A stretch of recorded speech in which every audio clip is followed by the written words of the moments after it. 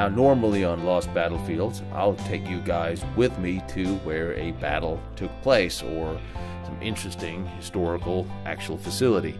However, and you will come to understand me saying this, there's something really interesting I want to talk to you about.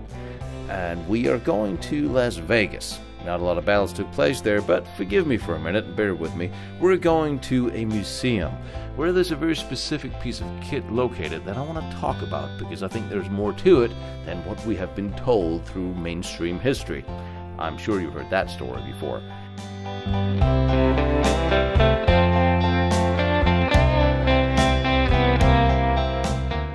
And as opposed to going to the actual battlefield where I possibly would expose myself to gobs of radiation and become infertile and possibly lose all my hair, at least allow me to have one child before I do this, and then we'll see.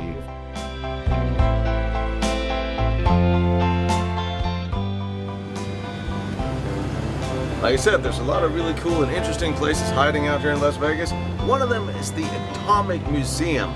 Talking about all the test detonations and the atomic stuff in general. Don't know what it is, never been there, so I think we should go have a look because, believe it or not, atomic power, atomic energy, atomic weapons, it changed the world and all started in World War II.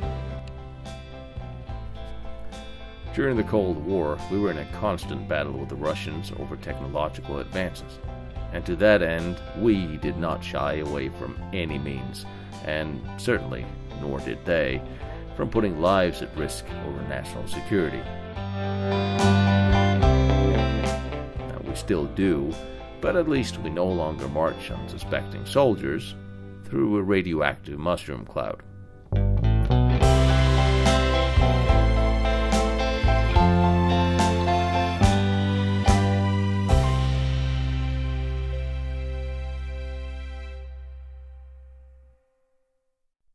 Should take your kids at a certain age when you go visit Vegas. Take them here and teach them part of history. Probably not going to talk much about it in the schools, but they need to learn because atomic energy, atomic weapons has such a big part of our lives today and a big part of lives for you and your parents. After all, wars were fought and ended because of this, and a Cold War was fought to not make it hot. A lot of the guys that fought that Cold War are credited, talked about in the museum in here. So come on in here and have a look, see what it is, take your time, read the signs. And then after that, you go up to the German place up here and you have a really damn good piece of strudel.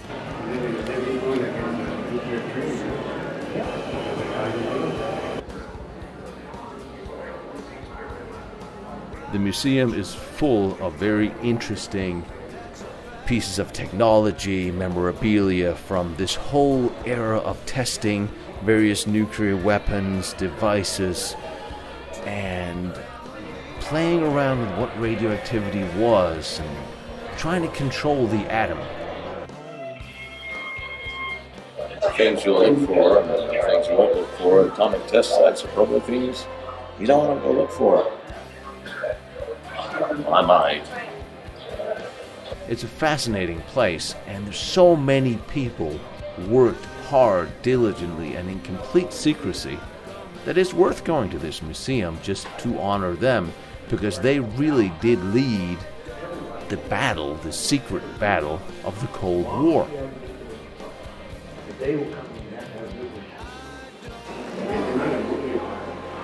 So many people hiding in the dark of the Cold War.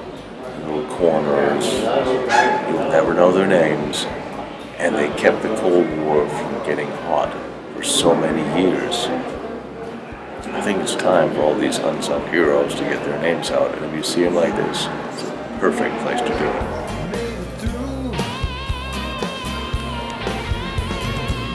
Close enough to make me pray, but I'm doing okay.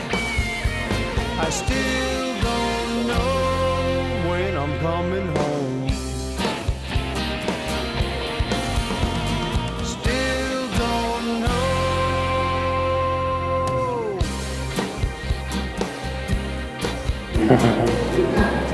No, you can't have one.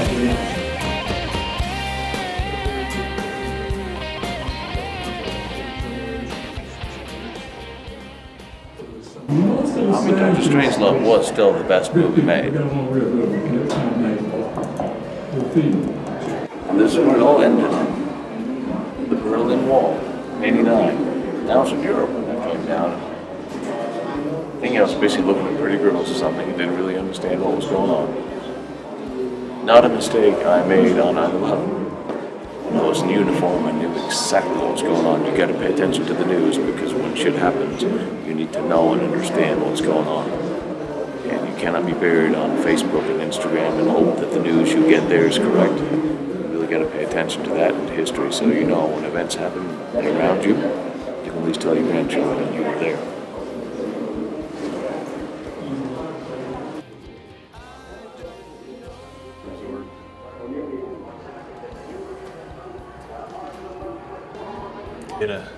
Emitters. This is this stuff is uranium glass with a glaze. Alpha emitter, and then we put it over some beta. This paper is kind of worn.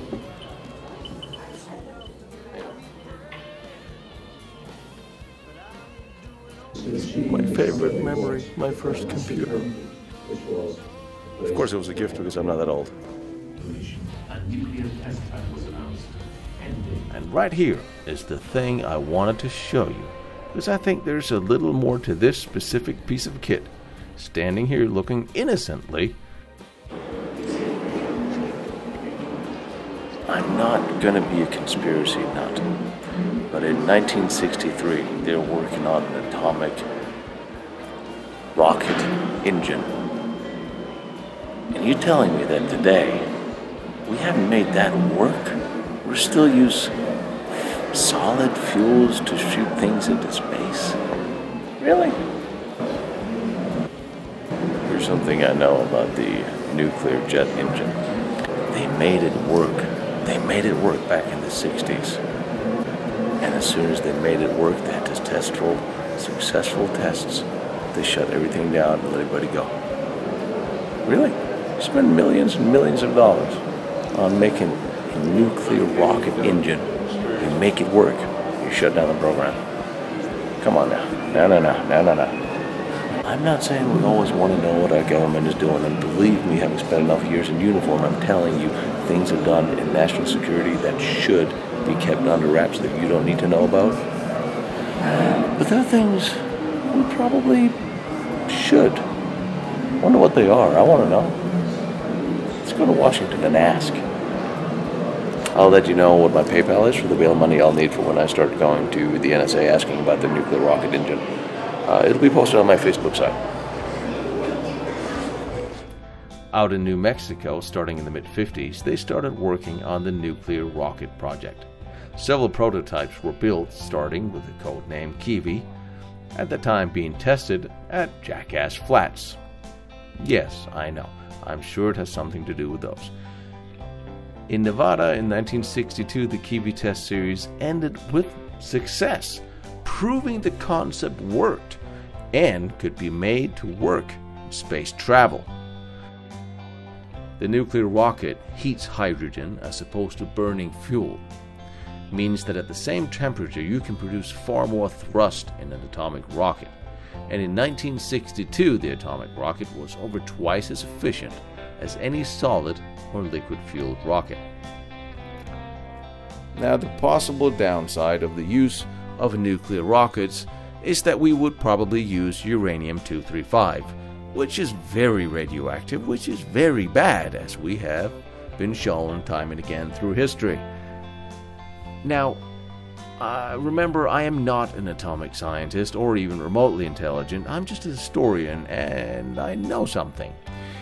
We could possibly use thorium instead of uranium. Thorium is not really radioactive, it's far cheaper and is readily available. Now, of course, to the detriment of my friends in the arms industry, thorium cannot be weaponized, only used for fuel and energy. As a side note, that would probably alleviate a whole lot of our energy crisis away from fossil fuels like coal. If we built more atomic power plants and used thorium, we would have all the benefit without all the risk and downside to radioactivity. Something even the Nazis dabbled with in 1944. So why is it we haven't done that today? Or maybe we have and no one told us.